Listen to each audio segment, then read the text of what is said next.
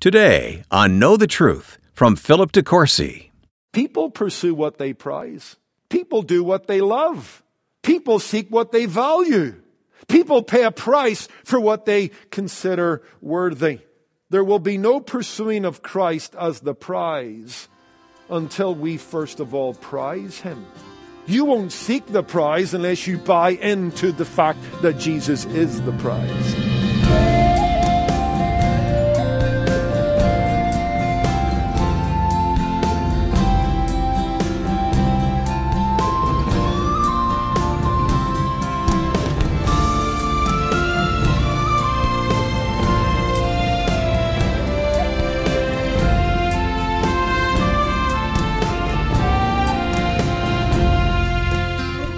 Can you imagine receiving a call and learning that a large inheritance has been left to you?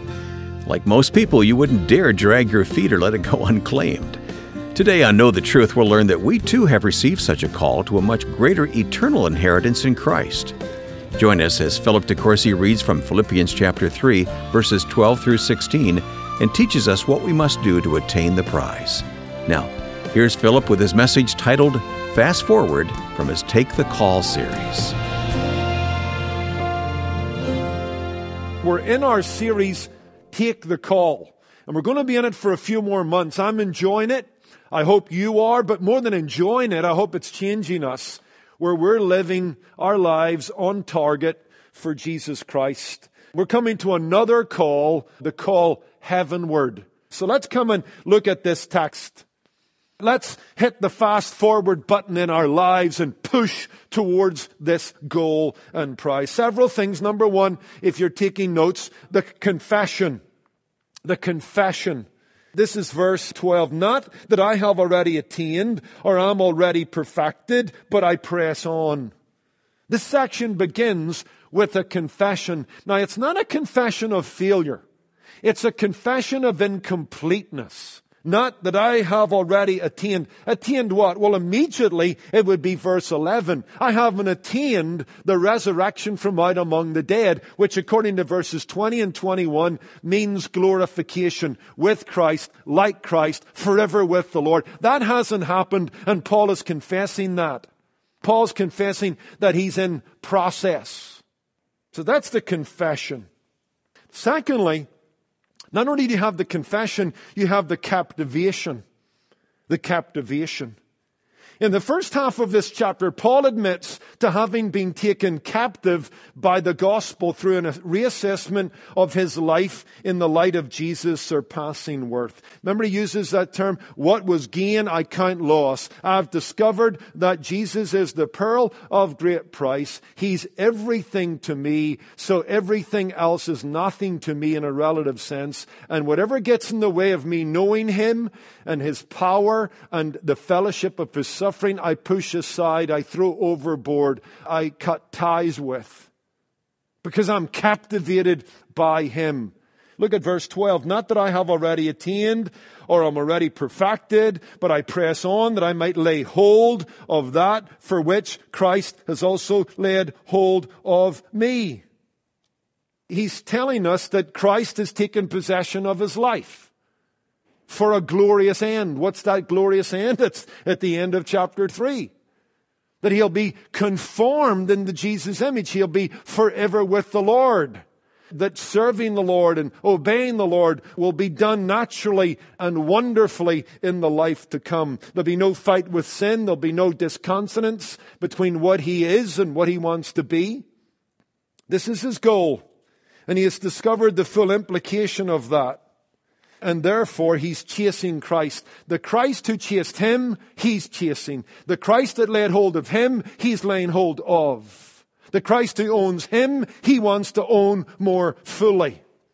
That's what we're reading here. So there's a captivation in this text. Christ is his prize. He's already told us that, right? Verse 8, Christ is of surpassing value. And he tells us here that's the prize to which he's running after. I want you to think about this just briefly. There will be no pursuing of Christ as the prize until we first of all prize him. You won't seek the prize unless you buy into the fact that Jesus is the prize. People pursue what they prize. You know that. People do what they love. People seek what they value. People pay a price for what they consider worthy. And that's true of the Christian life. Why do you and I not pursue Christ more than we do? Because we don't prize Him enough. We haven't bought into this thought in verse 8 that He is of surpassing value. Once we buy into that, there's nobody like Him. Nobody has done anything more for us than Him. Nobody will love us more than Him. That He's glorious. That He's a treasure. That He is the pearl of great price. Remember Jesus told that story about the kingdom of God, about the man that happened to be in a field and come across the fact that there was a treasure in that field, a pearl of great price. And he buries it again. He looks around to see if anybody saw what he discovered. And then he slinks away to go and buy the field from out under the man who doesn't know what is in his field. And he buys that field. He pays anything for that field because of the pearl of great price. And you know what? People around us will think we're nuts by the way we live and the things we give up and the things we won't do. But they don't understand what we have discovered. We have discovered who Jesus is. We've discovered He's the Son of righteousness. He's the desire of the nations. He's the King of kings and Lord of lords. He's the begotten of the Father, full of truth and grace. He's the life, the truth, and the way. He's the one mediator between man and God, the man Christ Jesus. He's the morning star. I mean, do I need to go on? I mean, when you wrap your head around that stuff, when you get an understanding of that, then you'll agree with the Puritan Ralph Robinson, the Lord Jesus is all things and to all persons that have a saving interest in Him. So you've got the confession.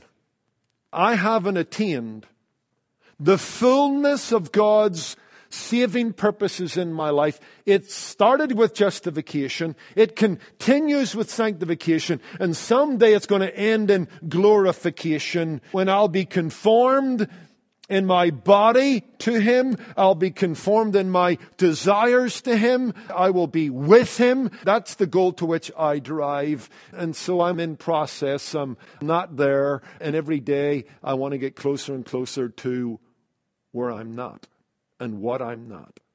And you know what, drives me forward? You know what pulls me forward? It's the thought of who He is and what He's done and how glorious a Savior our Lord is. Which brings about the concentration. Paul is captured by Jesus Christ. Jesus Christ isn't something to Paul. Jesus Christ is everything to Paul. For me to live is Christ. Whether by life or by death, I want to magnify Him in my body. To die is gain because it means I will be with Christ, which is far better. I think you've got that. So here's what he says. Therefore I press on. I want to own all that Christ has owned me for. Therefore, verse 13, brethren, I do not count myself to have apprehended, but one thing I do, forgetting those things which are behind. I reach forward to the things which are ahead, that is, resurrection from out among the dead and glorification at the rapture. I press towards the goal for the prize of the upward call of God in Christ Jesus. Captured by this one thing, this one glorious person, Paul strains towards the goal of resurrection and the prize of fullness of life in Jesus Christ. Uppermost in Paul's mind is heaven. He wants to be in heaven. He wants to go to heaven, and not so much for what is there, but for who is there, to be with Christ. There's an old hymn that has a line in it I grew up singing as a boy, where Jesus is, 'tis heaven there. Paul embraces that.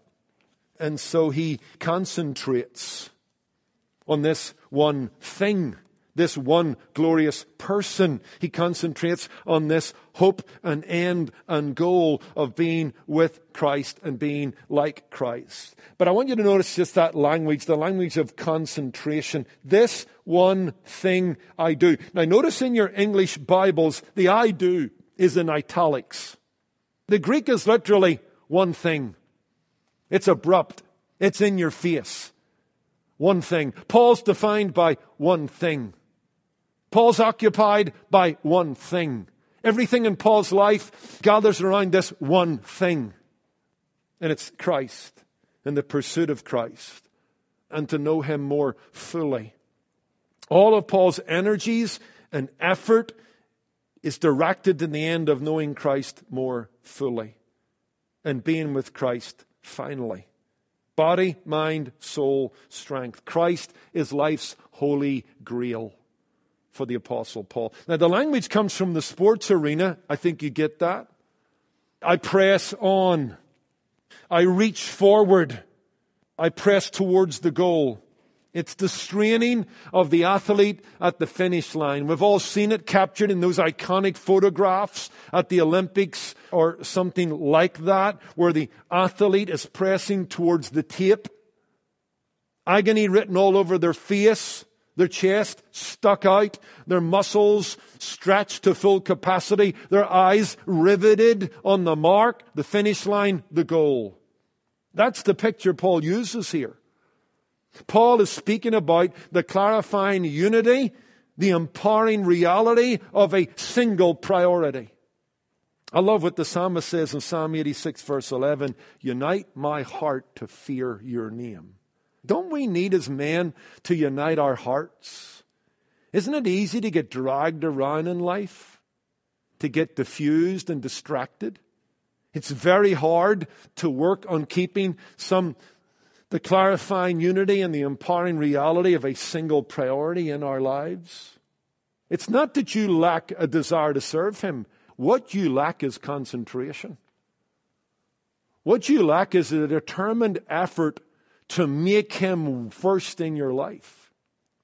By doing those things that make Him the one thing. By managing your time so that you have time for Him. By saying no to bad things and even saying no to good things so that you can give yourself to the best thing, which is Him. That's what we don't do. We play at it rather than press on toward the goal. So many Christians are sitting. Others are stumbling. Where are the men straining, stretching towards the goal of the upward call of God in Christ Jesus? Where is the muscular Christianity that Paul describes in 1 Corinthians 9:24-27? I run so as to win. Let's be honest, I challenge myself. If someone looked at your life, followed you for a week, and watched your time, and noticed your emotions and your energies that will express themselves across a week, would they see you running to win Jesus Christ? Is that the thing that will be most clear about you and your week and your emotions and your efforts and your energies? Paul says, I discipline myself. I beat my body into subjection. I control my emotions. I discipline my desires. I focus my life. Where is the exercise of spiritual disciplines? 1 Timothy 4 verse 7. Where Paul says, you know what? Bodily exercise profits for a little, but it's only good for this life.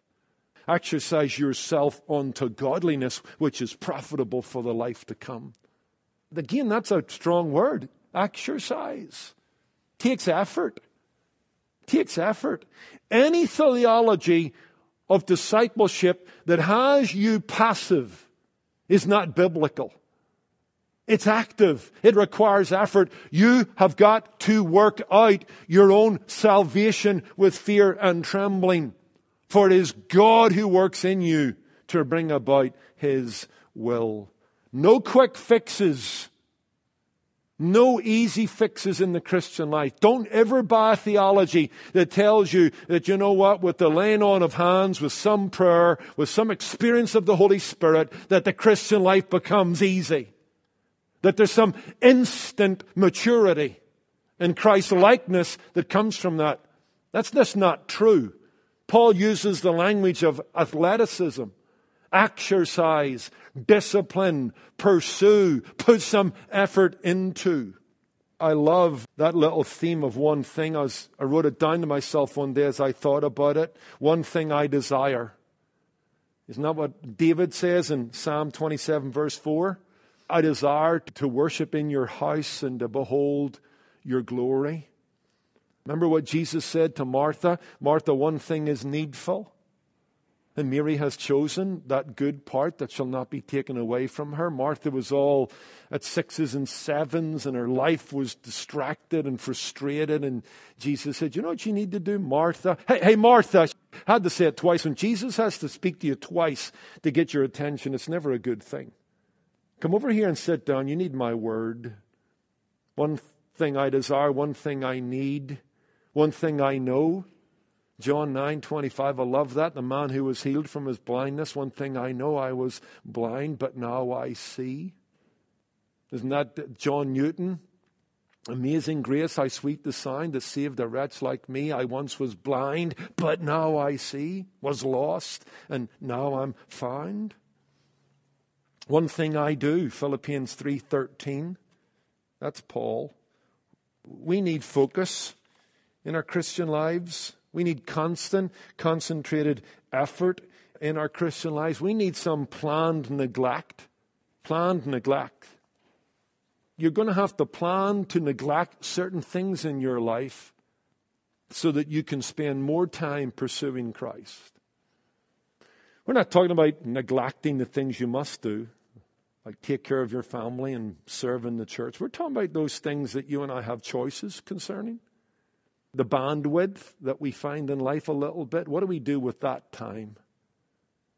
Let's have some planned neglect. Let's do the one thing. I've told you before that George W. Bush, when he was running in 1994 against Ann Richards for the governor of the state of Texas, proved to be a very disciplined political candidate. In fact, he ran on 4 issues: education reform, welfare reform, juvenile reform, and tort reform. In fact, he hammered that on the stump in every press conference, like a carpenter hammering the nail home. Education reform, welfare reform, juvenile reform, and tort reform.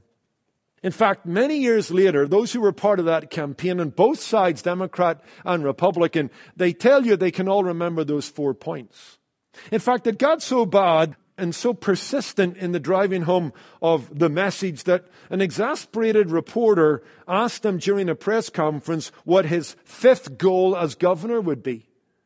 To which George Bush famously replied, to pass the first 4. I love it. There's a man on a mission. There's a man driven and defined by goals. He had 4 things he was going to do, and the 5th thing was to get them done. Paul was a man of one thing. He was disciplined. Guys, are we disciplined? Is the Lord's Day a carved out and sacred moment in our week? Is our time before the Lord in the Word and prayer on a given day guarded and protected? Throughout the day, in the midst of a world with all its temptations and its distractions, is Jesus constantly being brought before your mind as the one thing? In every conversation, He's the one thing. In every action, He's the one thing. Let's move on to another thought here. The cancellation. This is one of my favorite passages, by the way. I don't know if you've noticed that.